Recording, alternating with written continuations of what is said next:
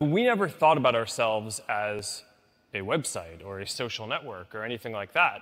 For a lot of companies, I think about themselves too narrowly in terms of, okay, well, we're this kind of one thing. And it's one of the things that I observed as soon as I came out to the Valley, that all these companies that called themselves technology companies were not really set up that way.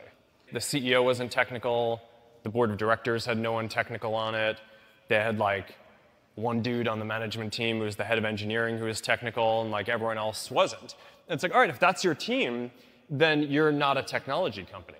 So I think one of the things that I've always been pretty careful about, and I think that there's a balance, right? It's you don't want everyone to be an engineer because there's other things that matter too.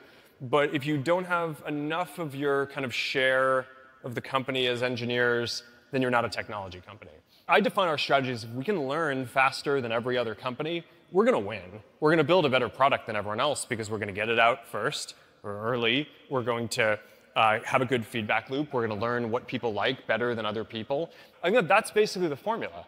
Be a technology company, build good foundation, learn from what people are kind of focused on in the world, and just iterate as quickly as you can.